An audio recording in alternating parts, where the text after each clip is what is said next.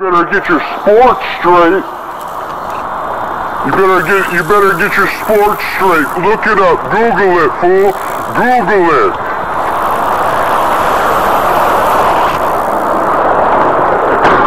Welcome back to a new video. We are out here today. Today is Monday, so you already know what that means. It's another Monday madness. Don't hate the player, hate the game. Yo, don't hate the player, hate the game.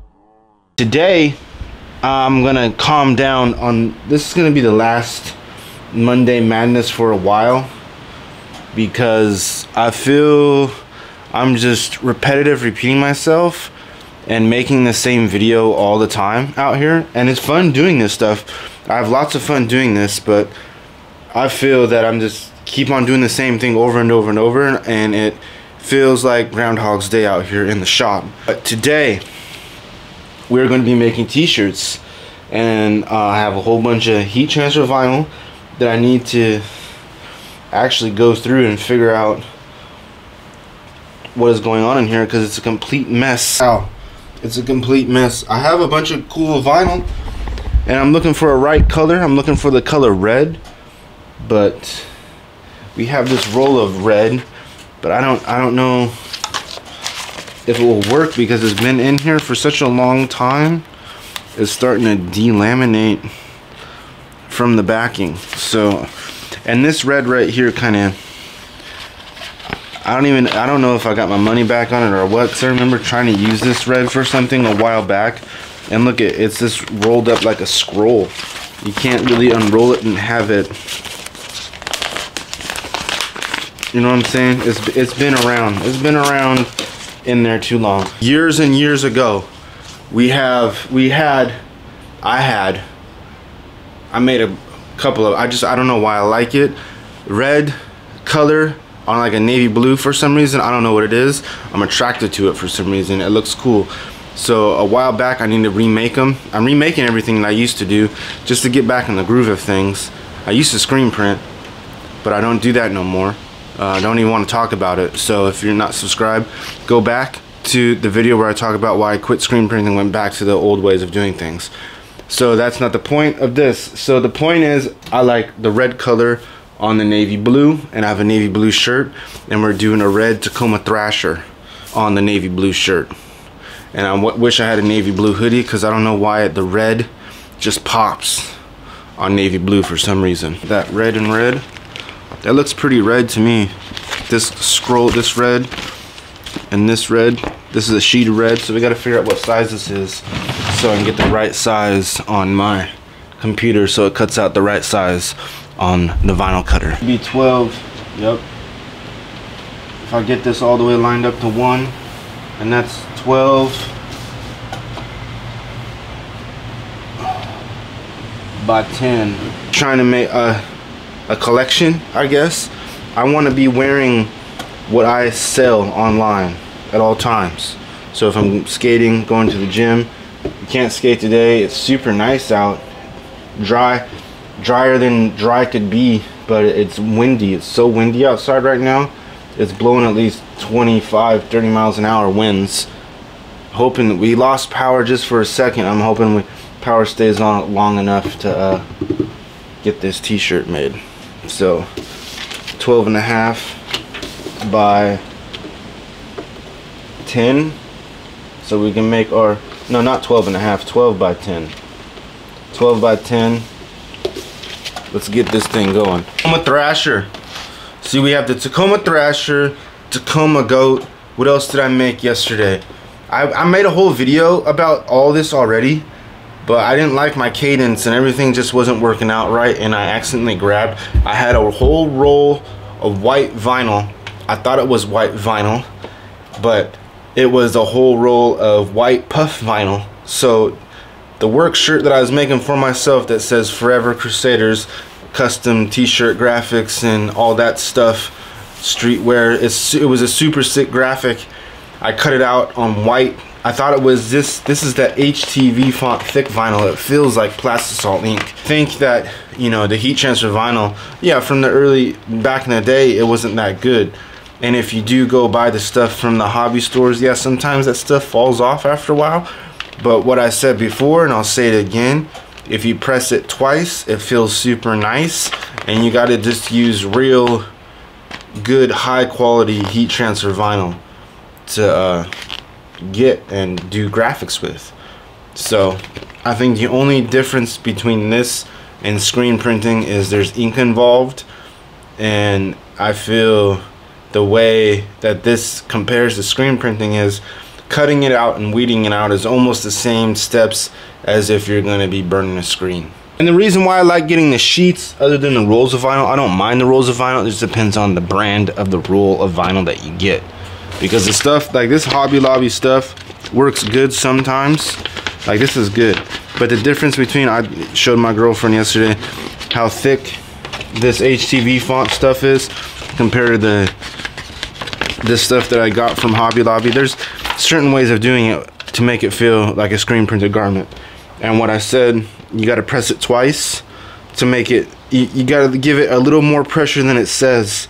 I don't know what it is about that, but that's the way I figured it out, and that's the way that works for me.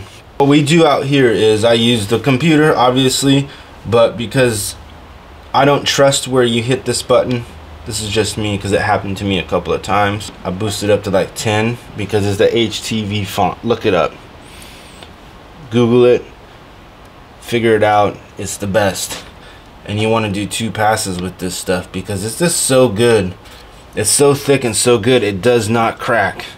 And that's the thing that people, I feel, I don't know about these days, but back in the day I know they looked, oh, you do graphics for t-shirts, but yeah, I used the heat transfer vinyl. And you know, nowadays it doesn't matter. I feel what you use, it's just you want quality items coming out of your shop.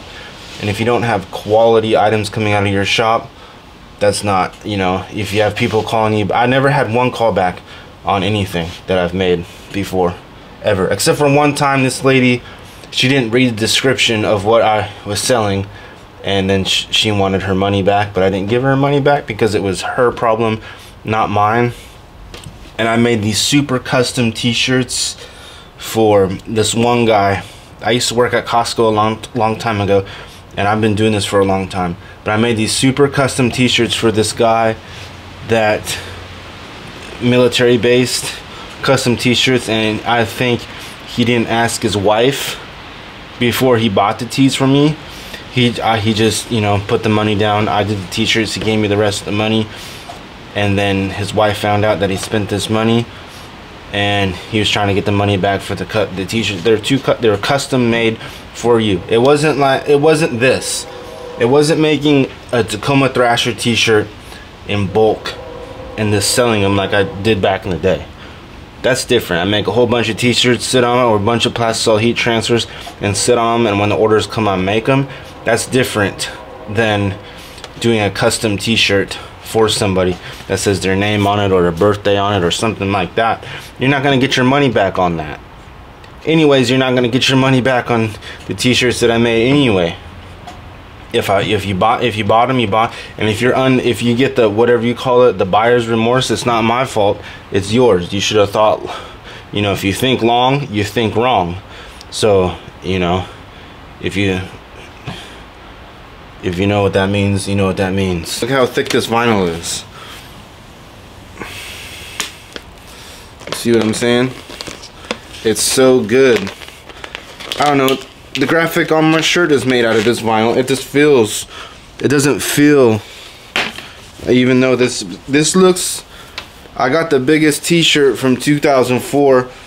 You know, I grabbed a 2X of this one style. It's almost like a Pro Club but better. I forget what they're called, top to bottom t-shirts. And then I think the only place that I can find them is the B&I. And it's so crazy that you can't find, the B&I is like a swap meet around where I live. It's like an indoor swap meet, and they sell blank clothing. And I just like super heavyweight, thick t-shirts for skating and doing things in and everything. If you fall down, it's not gonna rip on you, and it's not gonna shrink up on you. But this, the white one fits different than the black ones, I guess. And this says Crusader Skateboards, like in graffiti style lettering. And this vinyl right here, just it feels so good. I'm just saying, there's no reason to get headaches over trying to make screens anymore. And that's the thing that was my problem. I was out here trying to make screens for these same graphics, and it just wasn't working out the right way that it used to work out a long time ago. I wish there was a way that you could feel it. It's so thick. It's like ink. It's the best stuff. I feel like it's the best stuff. Made it. It feels exactly, I don't know, this feels thick like Plastisol ink. So make t-shirts how you want to make t-shirts. I'm just showing you the way that I do it now. Going back the way that I used to do it. Doing it the same way that I used to. So again, if it's not broken, don't fix it. It feels exactly, I don't know, this feels thick like Plastisol ink. So make t-shirts how you want to make t-shirts. I'm just showing you the way that I do it now. Going back the way that I used to do it. Doing it the same way that I used to. So again, if it's not broken, don't fix it. Navy blue t-shirt. It looks black, but it's blue. And this one is a Dr. Dream USA 2XL. I don't know why I got 2XLs, but I was thinking, I don't know. It looks,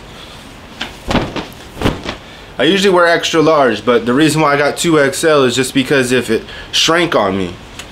Even though that says it's pre-shrunk stuff, it's 100% cotton. I don't even know if it's pre-shrunk, but I have to wash and dry this one, the one that I'm wearing, because it's super oversized for a 2X. The 2XL and these ones I was wearing earlier at the gym, and it fit okay. It didn't look so big as this white one that I'm wearing right now. And make sure that we got everything on point. So the reason why I say make sure everything's on point, you get you a little ruler, and then when you got a little ruler, you just want to make sure. This is 2X, so we're going to start at 4. Right here on the end of the board of the thing, and make sure that we stretch it out, and that is 4 on the dot, on the money. So yeah, 4, 3.5 is about extra large, 3 inches is about large, and when it becomes mediums and smalls, it's a basic eyeball look. But double X, see, that's boom, you just want to pull it. That's what when you're having people help you, make sure that they line up the shirts the exact same way you do it, because when I line up shirts, I pull it and make sure, okay, boom, the seam's at 4. Some people just go like this, oh, it's not at 4, but make sure you want to pull it. Bam, okay, this seam's at 4. That's 4 right there, pretty much at 4 right there. Bam. If it's just a centimeter, slightly centimeter off, we'll go back to, if you can't see it from the galloping horse, don't worry about it. You get all the moisture out the t-shirt. Make sure you got everything. Use a little brush or something to get all the dust off before you want to press it. And the way that I have this lined up is I square it up with the neck tag in the back. And then you just want to do a pre-press. 10-15 seconds. This depends on what you think is necessary for your pre-pressing situation. Boom. Steam's supposed to come out. That's what's supposed to happen. You didn't catch your t-shirt on fire. That's just the moisture in the shirt. We're going to center it up with the O, because I feel that's pretty centered. And then you want to make sure it's about 3 inches, 4 inches down from the collar, and you get one of these. If I'm doing more than a bunch of t-shirts, I usually don't film, or I film, I just, you know, do a little 360 of a spin. And I do this not every t-shirt, but if I do it every t-shirt, I just do it real quick. But right now this is for tutorial purposes and making sure that you get your graphic lined up the correct way, and let you know that this is the way it's going down. So Tacoma, the O is center, and that's pretty much, you know, 3.5, 4 inches down from the collar. And guess what? We're in there 3.5 inches down from the collar of the neck of the t-shirt. And then if you really want to make sure that your thing is really straight, and you're like, oh, I just want to second guess, I just don't know, get yourself a straight edge, straight whatever, you feel me? This is a ruler, straight edge. You just want to blast that up, and then you can really see if your graphic is straight on there. Now we have it on lockdown. We're talking about the graphics locked, ready to load, ready to drop this. You're ready to put it on there. You're hyped. Yeah, dude, we're doing this. We're gonna let everybody know what we are. But if you really want to know who we are and how we stand, make sure that your thing is really, really straight. You want to do one of these, and you want to stand back. You want to stand back and look like, okay, from this far away, it doesn't look that bad. So then you just want to do this. You can press it without the Teflon Don, but I like putting the Teflon sheet on here. That is just me. And then for hoodies and different type of garments with zippers or buttons or anything, you want to get a heat transfer pillow, and you can use that pillow for anything. You know, if you want to do the DTF, the Plastisol heat transfers, this depends on the material that you are pressing on, and we're pressing on a regular old t-shirt, so we don't need that. I just do this, and then you want to hit this off, and I do that medium to hard pressure where it's hard to get down, but it's not hard to get down, and that's when you know it's locked and loaded. Oh, you see that? I hope we have enough, the wind don't knock the power out, so we can get this done. And I believe this is a hot peel. Could be wrong, but we'll see right here. Hot peel means you want to peel it right off of there, just like so. And then what I do to make it, oh, that looks so cool. So what I do to give it that look, you can put anything on here. I was watching somebody put canvas, like I have butcher paper right here that I gotta use. See, I don't normally it just depends on what the feeling you want to get. So that's, you can get all types of different feelings off of this. You can have the shiny look, the matte look. I just want the, oh man, that could be heat transfer, but it could also be screen printed look. And that's when you, like I said, you hit it twice to make it feel nice, and then you tell them, why do you do it twice? And you tell them, that's just what I do. Boom. Look at that. Look at that. That's super cool. See? No ink. No mess. Yeah, maybe the weeding out mess, but you have a garbage can. This is I'm so excited for this, man. This looks so good. Even though that I made it a little bit smaller than I normally do, because that's the only size of paper that thing that I have. But look how cool that looks. You cannot knock it until you try it, and I've done it all. So I just like the way that looks on. Man, that feels so cool. That's never gonna come off, because this is when you know it's not gonna come off, is when you can see, I don't know if the light's picking it up or not, but you can see the fibers of the t-shirt inside the graphic. Do you see what I'm seeing? I don't know if you can see that, but that goes magnificently. Super cool. That's on www.forevercrusaders.com. If you want to be a Tacoma Thrasher, that's where you go and get them. www.forevercrusaders.com.